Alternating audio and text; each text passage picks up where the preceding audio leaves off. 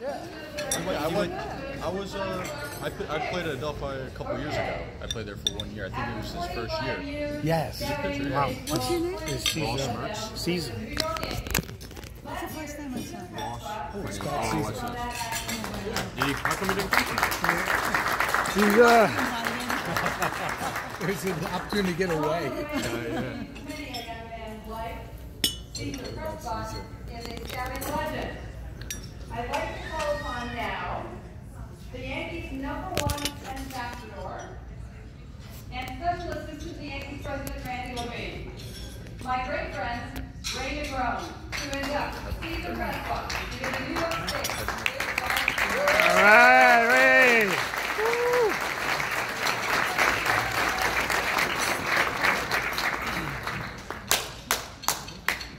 Cesar once said, Good boy, Ray. Cesar once said, the greatest game in the world is baseball. I'm going to, first of all, I have to congratulate everybody here, including the families that we're having, the old together. But I most importantly have to thank, from Randy Levine, I have to thank all of the Yankees, Pads, tremendous guy, tremendous Yankee, Billy Martin. I have to thank, who else helped me? I don't think you know who else. Okay. Panella. Cesar. But did anybody here ever see the movie The Prize Deal? Yeah. Okay. Do you remember when Lou Gehrig first walked into the clubhouse and he put on a Yankee hat? Remember that scene? Yeah. Okay. 1996. This young guy had just gotten traded over to the Yankees, and he puts on the Yankee hat. I'm watching this, and it was like watching the Pride of the Yankees. You remember that, Gino? Huh? Yeah. And he's looking at me, staring, and all of a sudden tears came to my eyes because it was Lou Gehrig. And he ended up having a Lou Gehrig career. So I love you for what you did to the Yankees.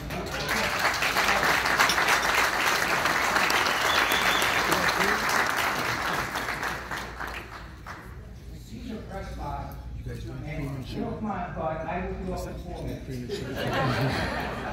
Cesar Presbott is like, number one, he was the first true Latin scout to be in the whole New York area. And he was a great guy to be the first, because not only did he help other Latins along the way, he helped everybody along the way. Because look at his table, he got all these white dudes, there are scouts, this and that, and those are the first guys that Cesar Presbott said to Ray, I got to have them there. And they're here. And you know what? Cesar Presbott, one time this bad guy from the Yankees came over. Now remember, I had the Boston back. That was a special assistant to George Cesar, okay? But I didn't play with that unless I had to. And this guy said to me, you know what? I don't know, we may have to let Cesar go because whatever the scenario was. And I said, brother, besides the fact that I got to go and tell George, if you do that, you may not be around baseball too long. And he backed off. And Cesar Presbott went out and signed some of the best guys. Lou Piniella had his back. Billy Martin had his back. When they were shortchanging him on his salary, Lou and Billy Martin went upstairs and said, boss, do you know what they're doing to Cesar Presbott? And Mr. Steinberg said, who the hell is Cesar Presbott? Okay? And he said, and Lou said, that's the guy who makes sure that Pascual Perez gets to the ballpark every day. And you know what? He gave him a raise. Did you get a raise? Did you get a raise? Right there.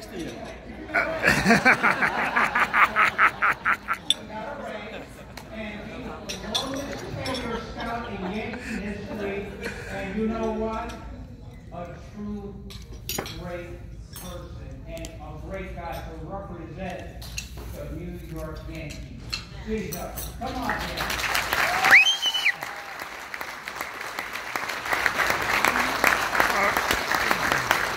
right, Cesar.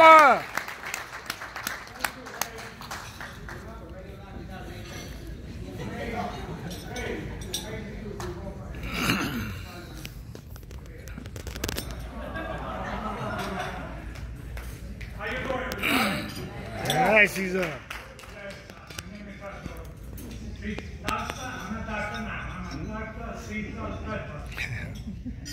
Scout for the Yankees, 45 years. Thank you, Ray. Great job. Working with the Yankees, I got all the opportunity to be here tonight. The New York Times, they don't believe in the name minority.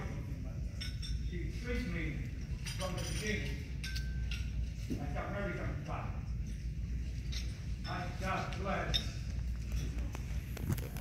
all my life from the beginning.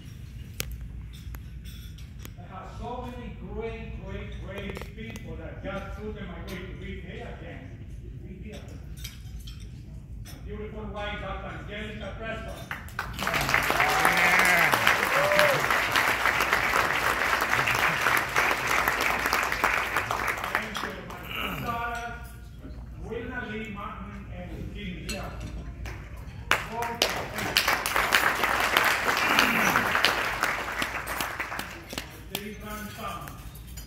Now running to college and playing baseball, basketball. One of my grandson, he got over 100 gold medals doing sport right now. Again, starting with the Yankees, I got lucky because I got a lot of great fathers. The first one was great scout. That was so many like Rasta Lulo, Jody Carlos. I don't know if people remember that. You're familiar with Billy Bishop, he's a great scout. He's here tonight, if you remember. One of my godfather, Joe Rigori, solo here. All right, Joe. Yeah. We're Gary Perron. Gary Perron put him in the World Fan and the Staten Island Yankees. God bless him and great job. That was the beginning for him to move up. In my baseball career, I have this great experience coaching. I was the earliest scout for the working groups, managers, and Dominican, and managers, and Phoenix, Arizona. Then from there, scouting, I got so great that father. I remember that I got a guy from Boston, right-handed pitcher. And I sent my first check out to see that guy.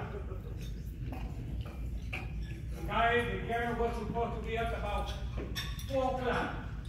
And about 2:30, 3:30, he called me. I said, yeah, what's my name? Why are you calling me? See that kid never want to play with the Yankees. You saw him? Yeah, I saw him right now. He just got out from the bus. He's the most sloppy guy that I've seen in my life. We are hearing, driving pants. I said, I'm very sure you can see that kid on comment.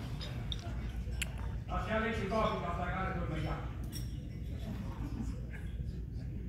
Then, 2 years later, I saw Major League and then this guy swing a mess. Then I checked it out, the roster, and I saw Manny Calvin, and that was Peter Marshall, who was my scout in New England. Peter, thank you.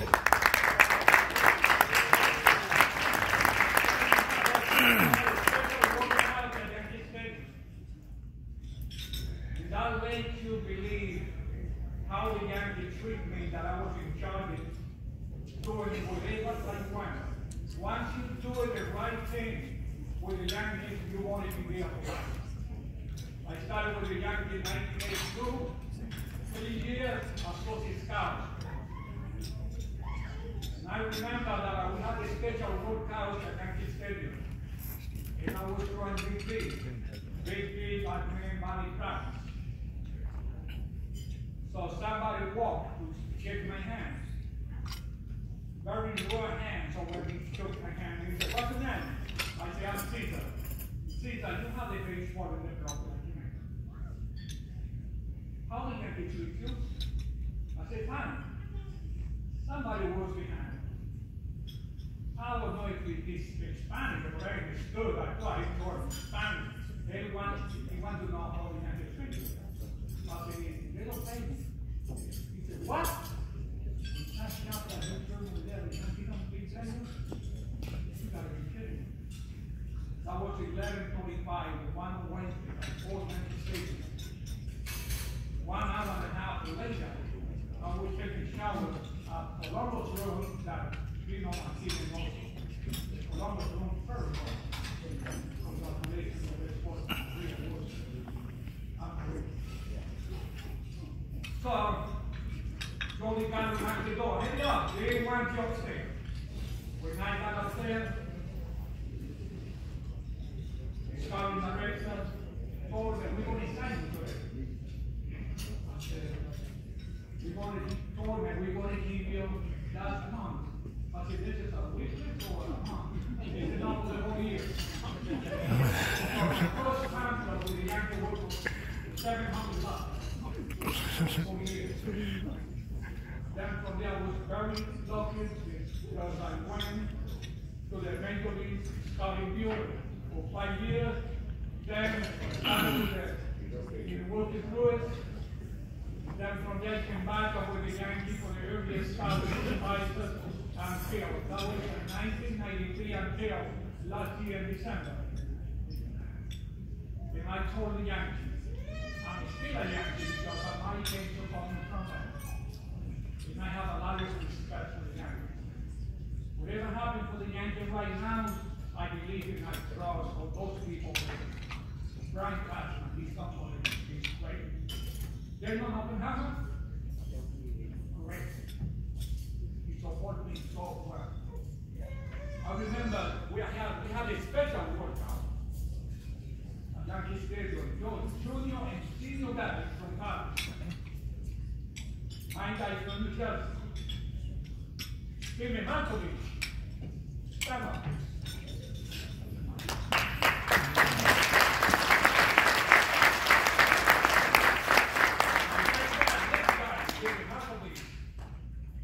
A good friend of mine called me. He told me, "I heard that you want to sign Stephen Malkovich to be a scout for the Yankees." I said, "Yeah, my God. That guy is not good for you." "Why?" Because he knows a lot of people, or he's very friendly with the scout. I said, "That's why that man. Because I want to keep all my enemies close to me." And they are. I learned a lot from these kids. Then I had a special workout at Yankee Stadium, like I said, junior and senior. And I saw a very young kid hitting the ball so well over the fence. And I called Stephen, let me get the kid information. He said, "Oh, don't worry about it." I said, "What do you mean?" He's a high school kid. Steve, I asked you for junior and senior guys. "Oh, probably want to see this guy very high 2 years from now." Finish that long story, that was my trout. My trout. And I was coaching in California when he was in high school. Saw the sport writer called me, "Coach, who do you think you're going to be drafting next year?" I said, "Talk to this kid number 34. He's a JV type player. He looks like this." "You're right." I said, "It's dang Williams enough." The following year, I was scouting this kid at home, high school game. When he came to me, he called time.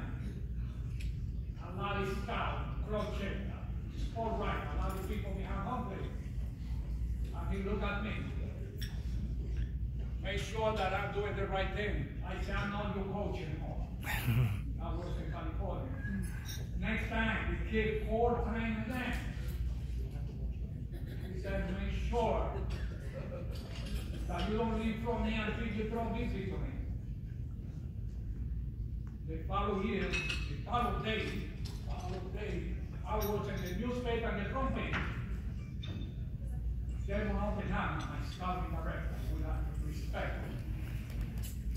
Told what kind of relationship do you have with the sport writer? You are the only scout on the newspaper, and the 4th time the newspaper different state. I said, why you ask me? Why you don't ask them? The sport writer, why I go to this front page? My answer is because I'm different. I love to help the kids. I didn't hear any coach in high school, college, professional, tell the kid to do the good. And I love to motivate the kid. God bless you, everybody there.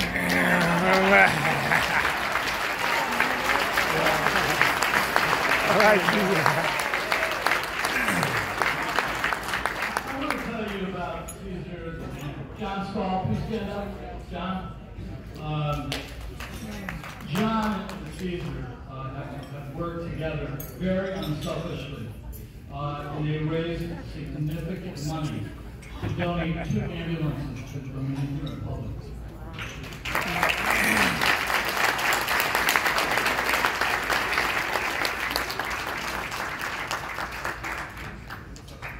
So, Cesar, thank you so much. John Stahl, thank you so much. It's a pleasure to induct you in the hall. Thank you.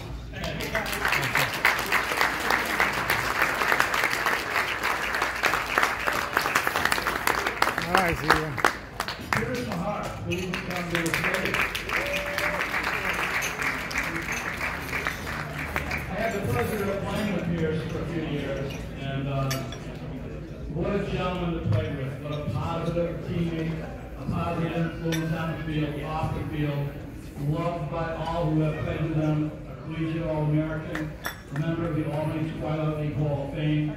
The Albany Twilight League is one of the longest, oldest independent leagues in the United States, and for Pierce Martin to be in that Hall of Fame is quite impressive.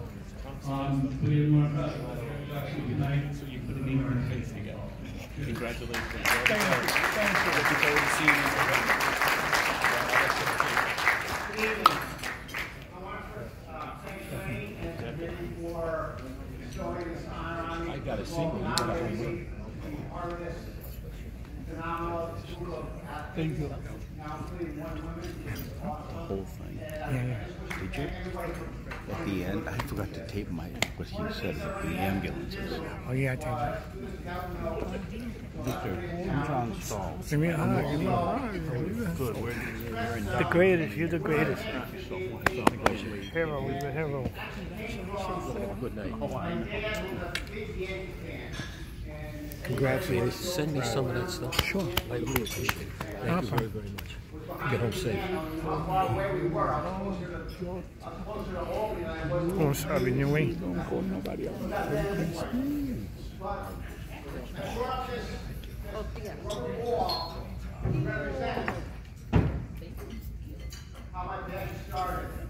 My mom bought me a rubber ball that I threw against the garage door in my backyard for hours and hours and hours on end. My 2 sisters, my brother, can attest to this. That's all I did. And back in those days, because my dad pitched for the Yankees, I knew all the Yankees games, numbers, and what positions they played. So when I played against my garage door, I could throw fly balls to Mickey Mantle, not embarrassed. I could throw ground balls to Bobby Richardson, Tom Trett, Pete Porter, Corey across from Diamond that still haven't come.